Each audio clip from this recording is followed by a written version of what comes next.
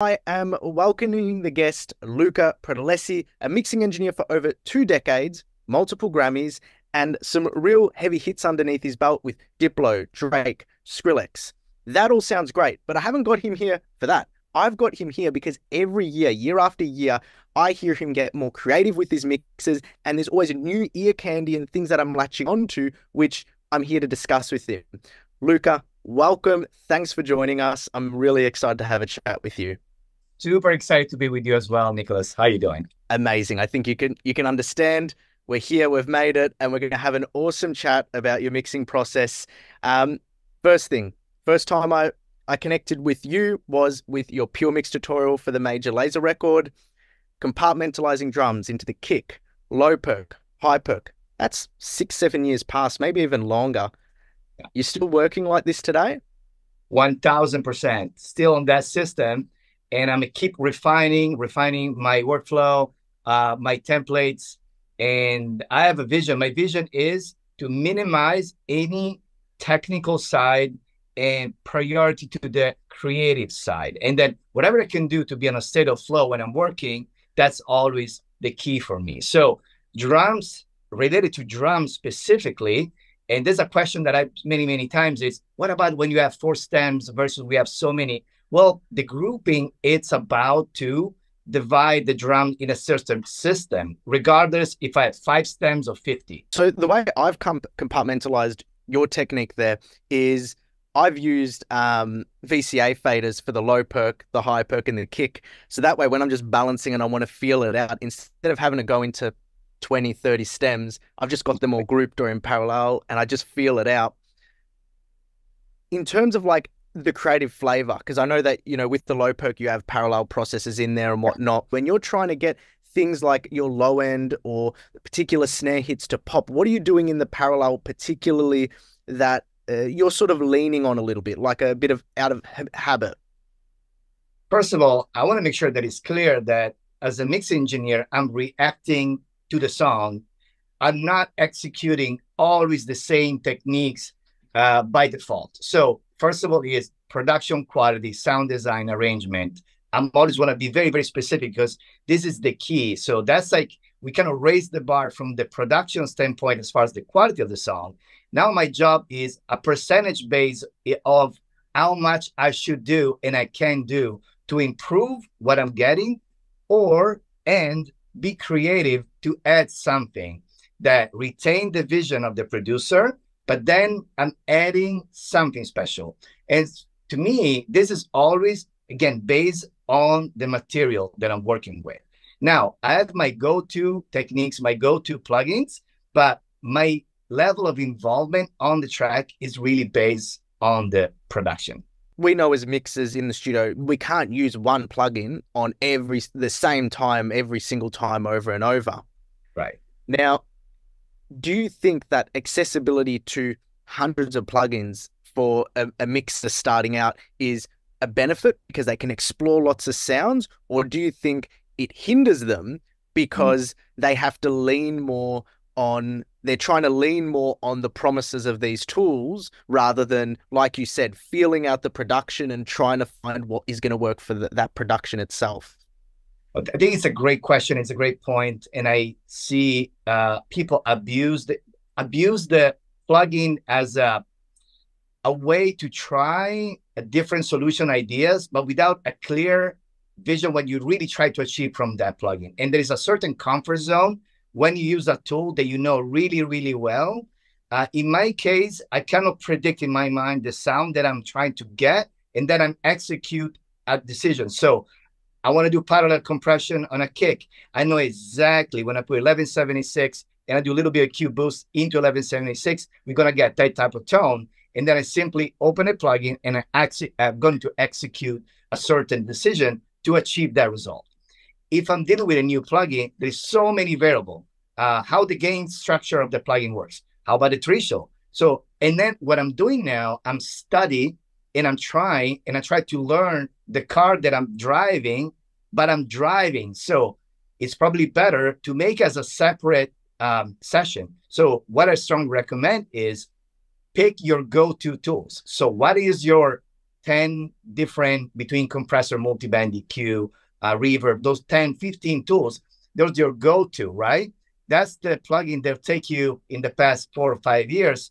That's your sound. That's the predictable result of using a plugin. Now, there's a plugin that catches your attention. You say, wow, new clipper. How about if I do a shootout and now it's a Saturday, I'm off, I'm not in charge of a mix, but I'm just like study a plugin and I do a more critical listening, A and B in different cases. Now I'm learning a new tools and eventually that plugin might be in addition to my old clipper or might be a replacement, but I'm not a huge fan of constantly reinventing. There's also a specific reason. You build your sounds using those tools. Those tools should be help you to be in a state of flow when you're using those tools, right? So if you get lost on the GUI and you look around trying to find, because it's a second time using that plugin, where is the mid-side function? Where is this? Now you are switching the energy. So it's better to stay conservative as far as the use of the plugin, in my opinion. That's interesting because the way you talk about plugins is purely connected to the feel of what you're going to anticipate in the sound, how it's going to come out.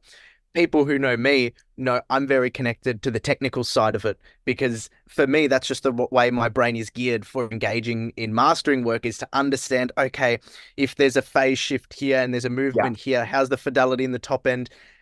Which is, I don't know if it's polar opposite to you because I can't speak on your behalf. I can only talk to your creativity.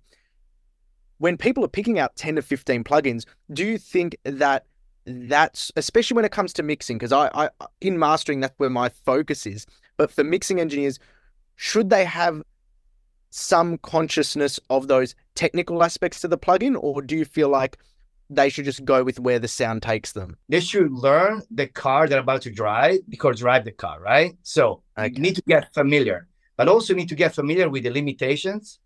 But in my opinion, if you train yourself to avoid certain things, most likely you're going to avoid issues regardless the plugin is new or is not new. What I mean by that is if you understand, let's take an example, something that I'm very interesting about, which is phase, and I know you're as well. You know, if you are taking an EQ that is not linear phase and you do like a nice high pass and like 96 decibel and you boost like 15 dB with a small little Q, you most likely gonna have phase shifting like badly. So I think if you know that this is gonna happen, you can avoid more about educate yourself what you shouldn't do, regardless if the plugin is new or not, you know? So when it's a good time to use a linear phase EQ versus not. I see so many sessions coming through, or even YouTube, with those like 25 dB of push, like a 5K, or like cutting, not in linear phase. And then imagine myself to see this huge phase shifting happening right before and after. So those things you can avoid it, regardless if the plugin is new or is not. That's actually something I was touching on a session yesterday, and just having that technical knowledge helped me navigate.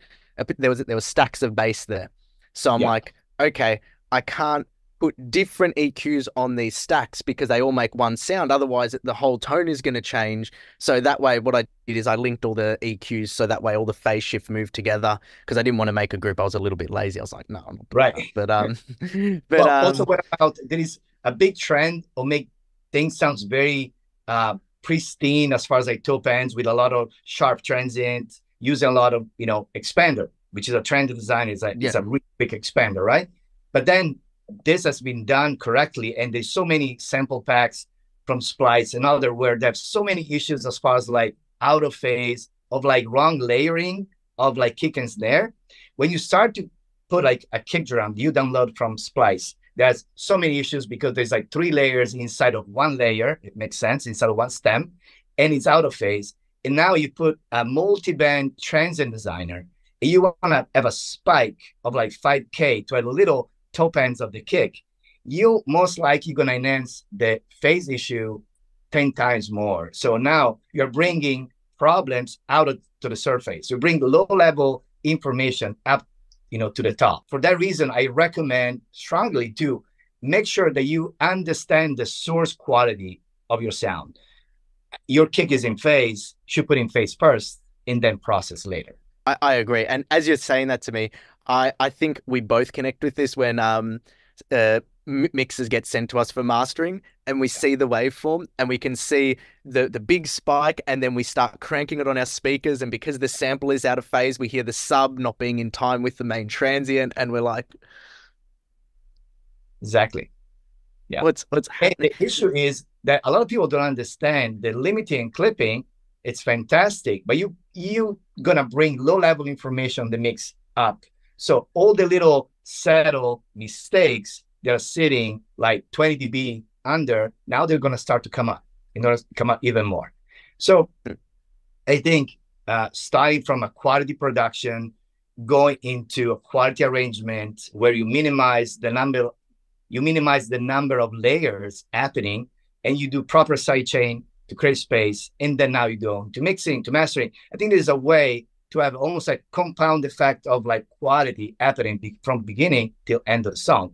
But then easily you can damage if you start for something that is being damaged from the beginning. You take till the end. You just keep exacerbating, gets worse and worse and worse. So I started at the end there. I was like talking about mastering. Let's bring it back probably 100 steps. Somebody sends you stems to mix. Now you talk about previously we spoke about the drum setup, the low perk, high perk. But in terms of when you get your stems and you start setting it up, is there a particular organization that you go by in terms of clip gaining or manipulating or editing, or do you tend to keep it to what the producer's got? What do you, maybe the best question to ask is when you get those stems, what are you listening out for to improve before you even start processing anything? That's great. So gain staging wise, I'm going for 0 dB VU, minus 18 full scale, and that's across the board. And I do that because I want to make sure that my song is open to work on this desk if I want to go hybrid, and my desk behave much better when I go about minus 18. The 0 dB VU is kind of like my point of reference of summing. So everything that we prep is always 0 dB VU. In this way, any type of like preset, any type of like chain that I want to replicate is going to kind of behave in the same way all the time based on the gain stage. So the gain stage is essential. That's number one. Number two to me is phasing. And once again, I want to make sure that when I'm listening, it's right. And then if I feel the kick drum, it's being stemmed out as a one kick, but there is multiple kicks inside, I might call the producer, say, hey, if you don't mind, send me the individual layer of the kick and gonna put in phase myself. So all this to me is a prep work for the mix. I'm not mixing. I'm prepping, try to get the best possible settings. And then from there to me is like stereo bass treatment, drum bass treatment at the beginning. And I do a little test mastering, I call stressed mastering, where I'm gonna kind of like understand the level of dynamic range of this mix from the 0.0. So I want to see how much dynamic left on this mix we have. And then what I do, I want to see if I do the most basic limiting, even running through the desk or I do in the box, I want to see where the track is breaking up first. And that will help me to kind of like keep in the back of my mind, say, okay, I have a low end pile up of frequency, I have a low end that is going to really make the song sound softer as far as like limiting and make the track sounds loud. So I try to get a loud mix, which is like potential very loud master from the beginning. That's good because I know a lot of people like in the EDM world, like slap an L1, mix, produce into it at the very least, get a feel from it. But one thing which people who are experienced mixers working with producers will know, and people who are starting out are going to find out very quickly, is that when you shift the phase of the kick drum, the tone can change quite a bit. Like as in when you get it in, when you get it tight, it's going to punch harder. It's going to change some of the tonal characteristics. Sometimes you lose that phasey top end, and then by losing that tone, it can shift the feel of it a bit. Be honest, is it 100% strike rate when you've phaser line kick drums for producers, or sometimes do they like the original one a little bit better? You know, it's sometimes I had question like, oh wow, you changed the kick, is a new kick drum? It's like, no, it's your kick. in phase, right? So what I do, I use SSL X phase. The purpose is it's a plugin to fix the phase, but visually, I don't see anything. So I go by feeling. And when I fix the phase of a kick drum, I'm not necessarily fixing the phase. I'm adjusting the phase till the point that they feel right to me. And that's about my sensibility. So, and I do these like crazy short loops. They're like F beat. And then I move across the kick drum, going from kind of like the envelope of the kick, and I follow right after the attack of the kick. I want to hear the beginning of the decay and the ending part. And I move the phase till the phase feels right to me. Not necessarily it's perfect, but then I bring the way I can describe a proper phase kick drum feels, instead of being outside of the speaker on the side, it feels like in the center. And then you have a little bump of level and a little bit of thickness. If the kick is sitting top of an 808 or any type of bass, then the second step is fix the kick now, open the bass, do the same test. And I find myself using, if it's something very extreme, I just like move the phase, but then the SSL X phase is super nice. I can just literally move around and find the sweet spot. Sometimes I've experienced when you're perfectly in phase, it changes so far away from the original that I end up going back to it and being like, well, maybe these 2 layers I'll keep perfectly in phase because it's all the punch in the subs, but these other 3 layers, yeah, you're going to go back to normal because this isn't working out. It feels a bit weird. So yeah, that's actually a really, I learned from that now. So as in from you, from sharing that with me. And Nicholas, another point that I like to share during my workshop, because we spend a lot of time talking about phase, is, okay, now we put on phase, or the phase feel okay. How are you going to process your kick drum with the next plugin after you're fixing the phase? Don't put on phase, don't put out a phase again. So if you use an EQ, think about it. You want to do some maybe shelf, or you want to stay away of crazy high pass, low pass filter that'll give you like this, like, phase shifting happening. So you want to be very specific and think about it, what you're doing when you process an element that now it's in phase. You don't want to put it out of phase again. And if you want to do any type of parallel processing, think about that as well. So what kind of EQ, what kind of compressor you're putting. So there is so many elements, but then when you train yourself, then most likely there's going to be part of your workflow you're not thinking. But initially, I think you want to spend time to make sure that you fix the phase and you keep the phase good till the end. And you actually, that's really interesting, because all these techniques we talk about, and especially that you explain, we're intimately close with. Like, we do every single day. We're in the studio. We run these parallel chains. We get these stems in. We hear it. We see it day by day.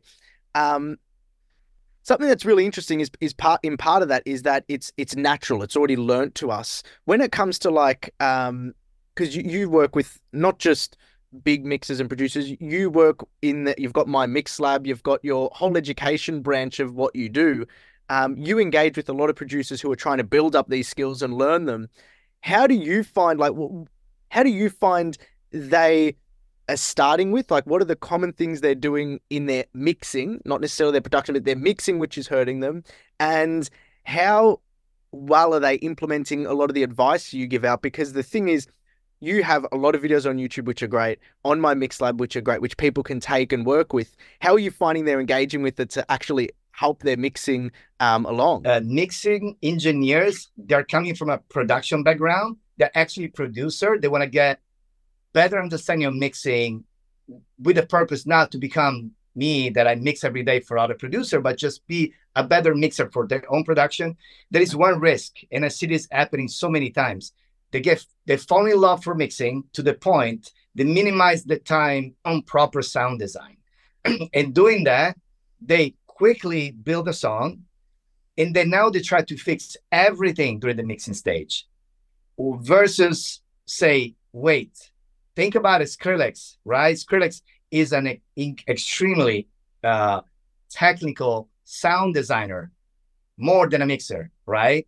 So because he's such a good producer with the skills to do incredible sound design in his own production, the mixing, it's essentially a result of that type of quality. So I'm not saying mix is not important, obviously. I'm saying is you should balance if you are producing and mixing at the same time to invest the right time to get the best quality of production from sound design. And then from there, any type of mixing techniques that you develop or you learn, it's going to be the same, but with a less percentage on top of your own production. So when we're talking about getting something is out of phase, and me and you, we spend 50% of the time to fixing the phase, the other 50 EQ compression, and we move on. It's a proportional of the quality of the production. Now we're getting something spectacular from Skrillex. My time on fixing the phase is zero.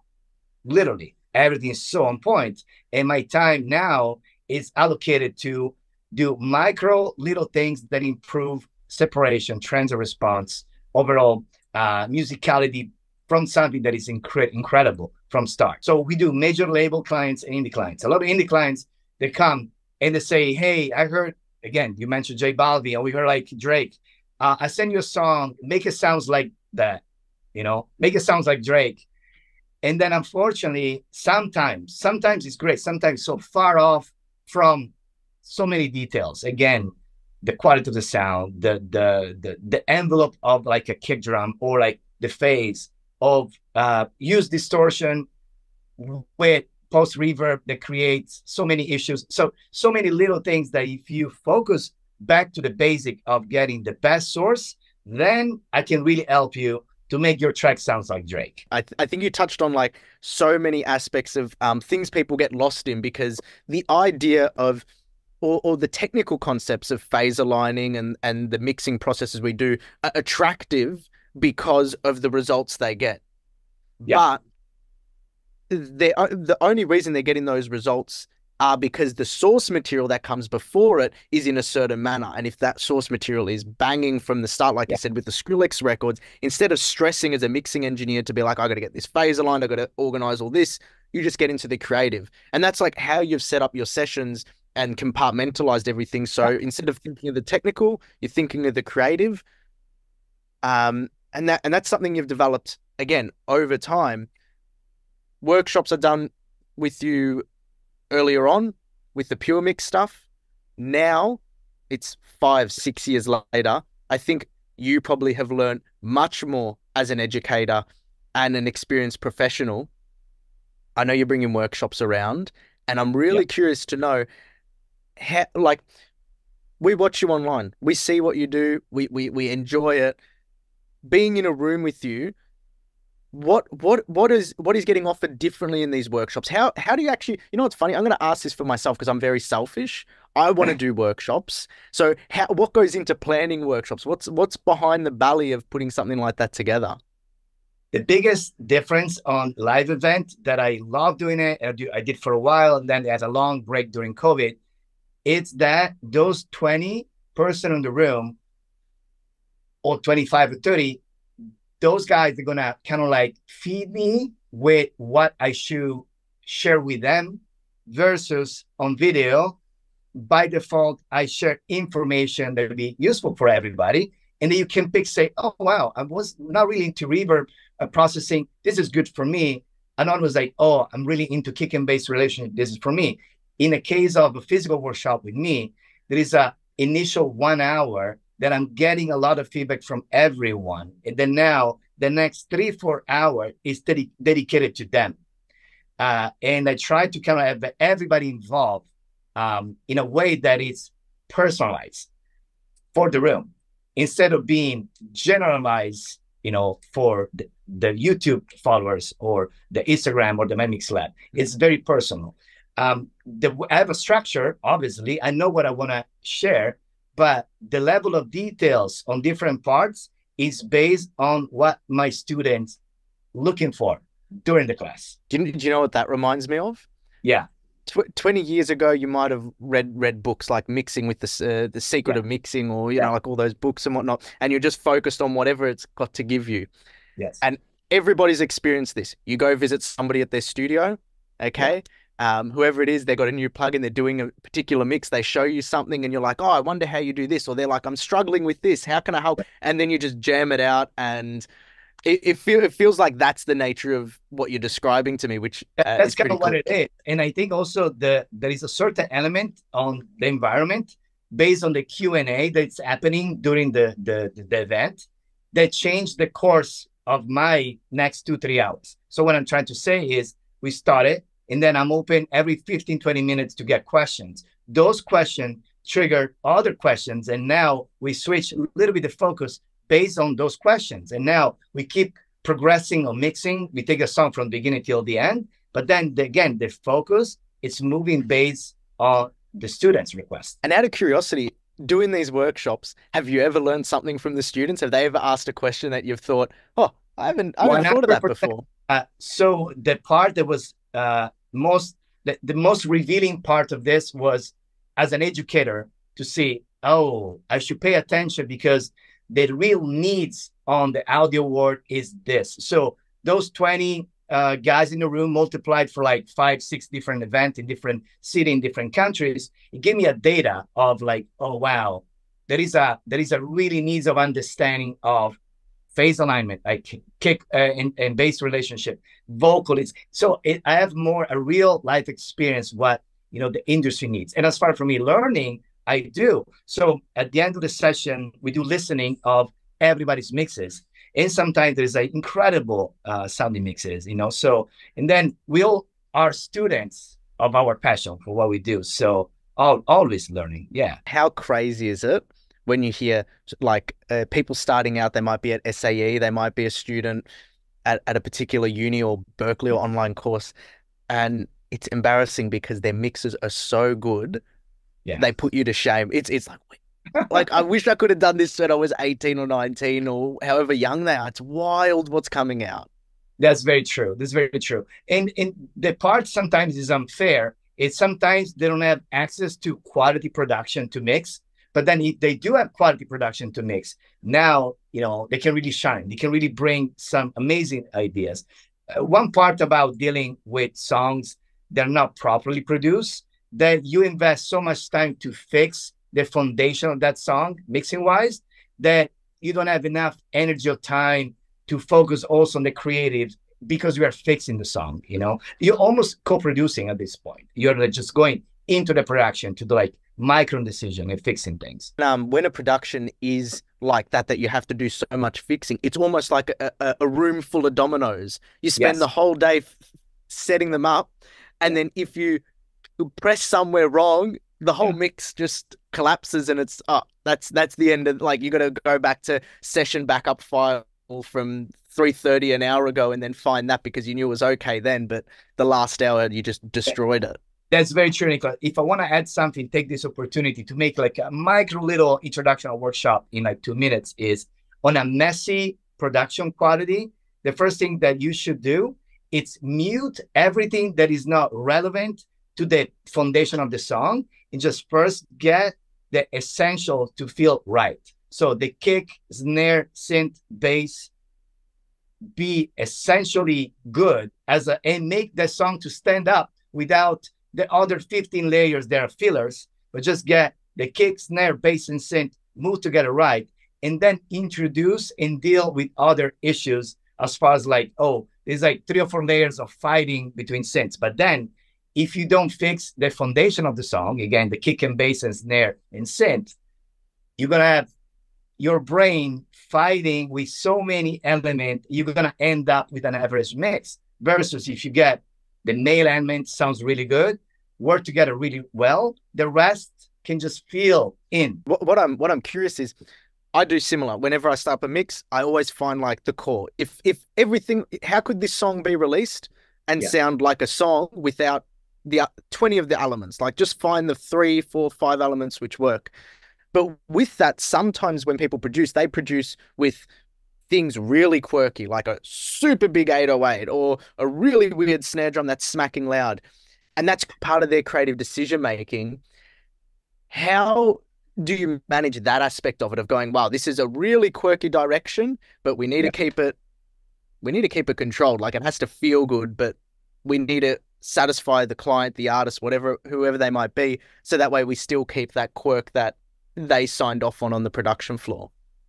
Yeah, I feel that a lot of producer, they work with reference track. So now they're taking, let's say, like Travis Scott, perfect, finish, done, produce, mix, master song as a reference, and they keep A and B with that one, right? So now they try to do way too much early on. So now they're working on the 808 kick and snare, but then they're comparing something that's like the perfect dynamic range and the rate limiting.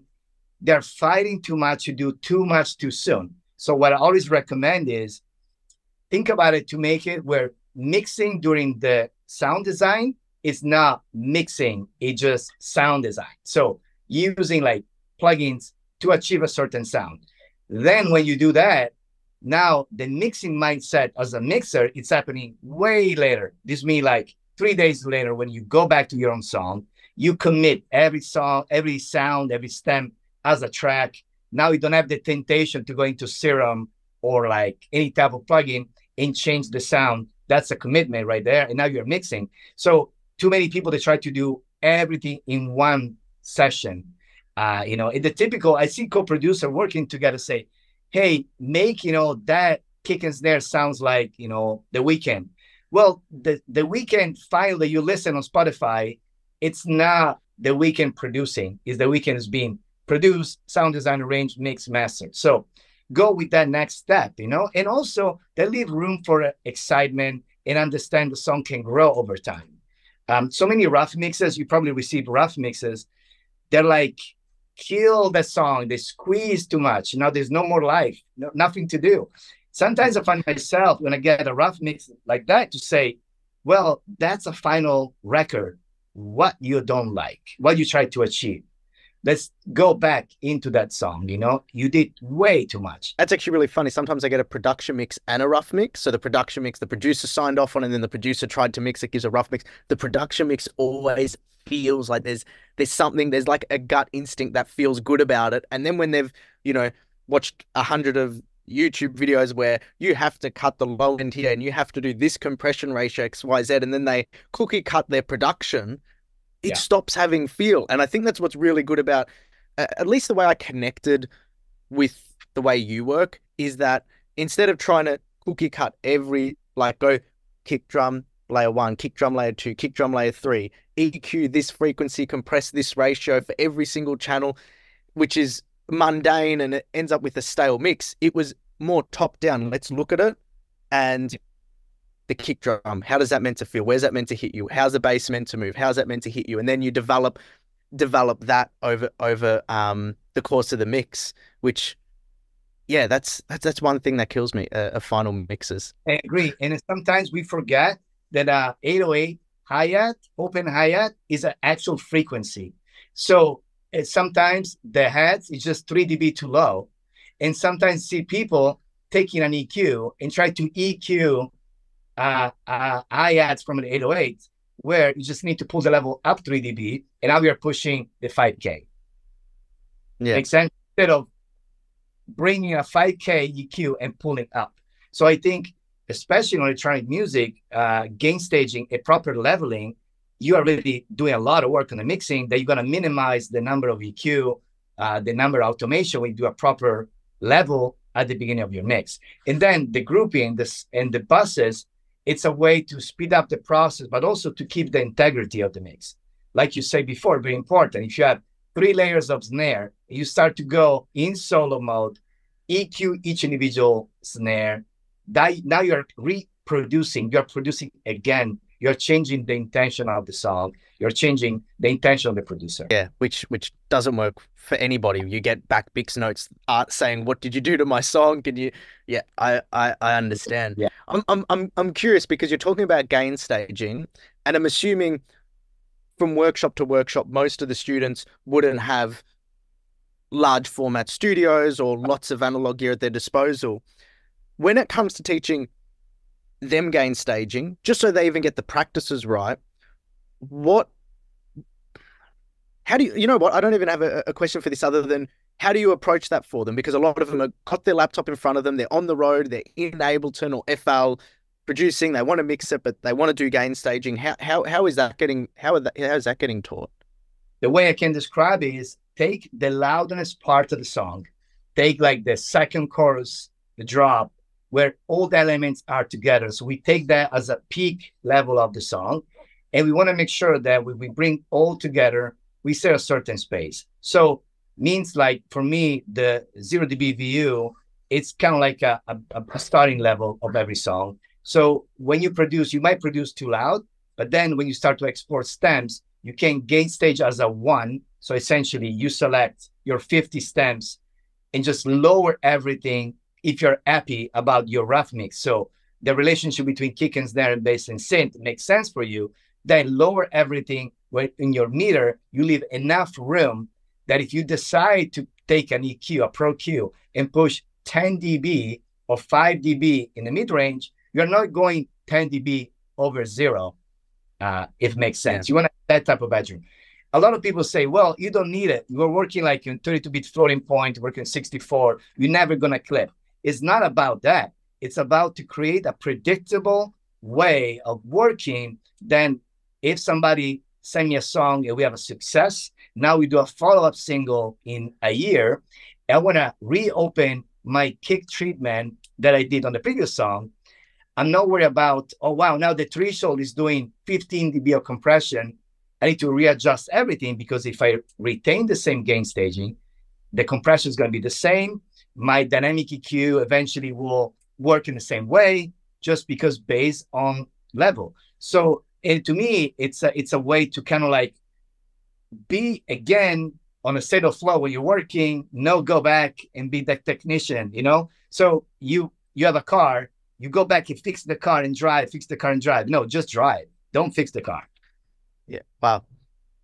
You know, it's funny. A lot of what you've spoken about there with the whole workflow are things which I actually can't even say come naturally over periods of time. It's the stuff that we have lost our hair over, learning over a decade plus, session after session. Oh, if I want to import this kick drum, it's not working. Okay, let's create a system for that. Oh, we want to, even with the gain staging thing, because in my mind, I'm in complete opposition. I'm like 32-bit when I'm mixing, I don't care, but I've got the practices in my gain staging for each channel that it's never been a stress for me. Exactly. Because it's such a backwards thought, like it's so buried back. It doesn't, but you compartmentalize that really well, especially for producers. And if they're working with the same artist, multiple projects, a year later, they come back, they want to mix it to this certain style. That's really, that's exceptional because there's nothing worse than, especially when a producers work with an artist over, let's say 2-3 years, they want to put an album together. And then they've like 3 years later, the producers develop their technique really well. But the track from 3 years ago doesn't fit the vibe at all, and they can't pull that information or cross pollinate it. Very true. And also, we are in a moment now where it's very popular to do co-production. There's so many producers to like to work with other producer. Now, if you do a proper job of like mixing a certain way, you find yourself to build a compilation. You're not building an album. You build a compilation of different songs. Versus, be careful about how you treat your sound in a way that every song tells the story instead of being every song is coming from a different source. One great things about the 80s, in my opinion, also the 70s, was the limitation of gear. Having an SSL 4000 where the same EQ and compressor was multiplied 32 times, it was a way that you have limitation that push you first to be a better engineer, but two, to have a sound that you can replicate.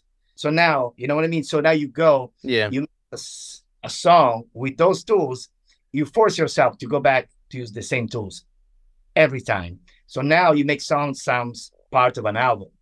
Now there's too much options where you risk to have 15 different type of EQ based on the source, and then you have too much that takes away the organic part of mix in one space. That also goes so far back to what you're saying about production and sound design. 70s, 80s, they're in the space.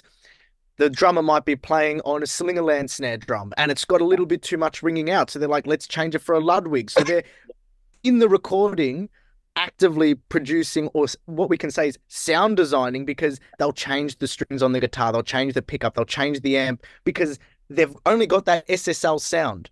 So they know when it comes through, oh, Exactly. we want it to be a bit brighter. We're going to use a tally on this instead of a Stratocaster because this SSL on this EQ is going to. So it's it's actually funny. It's not anything wildly new. It's No. just all new technology in the way we interact with it and have to engage with it. And that's like a contemporary issues producers face in the electronic scene. It's exceptionally hard and difficult because a lot of people start learning from whatever software they can get, whatever sample packs they can get, whatever synth they can get, whatever YouTube advice they can get. They push it all together and they've got these creative ideas, but they can't translate it. And then the mix struggles. And then I think there's very few people in this space at your level that are able to teach it in a practical way that translates to the way the industry works. Well, Because the way the industry works is completely different to what people see online for the most part. I think we can both agree. Like what is said online and what happens in the real world are two different things. But I think you're, at least for the electronics scene, is a great bridge, a really good bridge on that.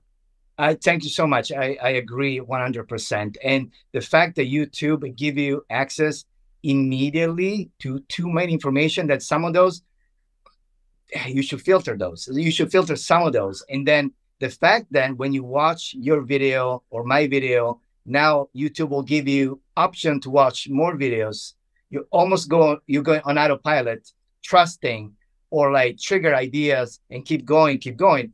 So especially with my mix lab, the idea was to make a place where it's, yes, YouTube, there is like a little bit of teaser what we're doing, but then you go into my mix lab as a platform, and there is a filter curated educational platform that even those 10 minutes snip of tricks, different tricks, they're like coming from experience. And then, yes, there is a little bit too much out there. And a lot of people get confused. Also, there's a sort of excitement, I believe, on young producers. They get excited about getting a better on mixing. And again, I mentioned this earlier, very important. And now they're taking attention away from one skill and move and push to the another skill, where I strongly recommend and I like to make this example, to become an incredible guitar player first, then pick the guitar that give you and be able to translate your emotion, instead of going crazy to buy guitars and get the best guitar, but then you're not learning the techniques, you're not working on your emotion. And on mixing is the same. Sometimes I do way less. One of the questions from a lot of my students when they see my sessions, especially on live events, say, "Oh wow, you don't have a lot of plugin going on. You don't use a lot of plugin. You do way less than I thought." Because mixing doesn't mean bring a lot, it means mixing, and sometimes mixing is just like levels. It's about knowing what to do, and sometimes what to do is not to do much at all, because Exactly. you can push. I think everybody's experienced it. They've actually got a really good mix. They've went to master it. They've done all these notches, all these scoops, everything, and the whole feel is gone, Exactly. evaporated into the air, and it's like, well, that's a waste. So you're completely right there. It's about knowing what to do and knowing it well from the core, building it forward. Luca, I'm going to be exceptionally respectful of your time because I'm being honest. We could go on this for another hour, another 2 hours, another 3 hours, and I've got half a mind to be very selfish and just keep going. But I'm going to be really respectful of your time, and I know you've got a lot on your plate.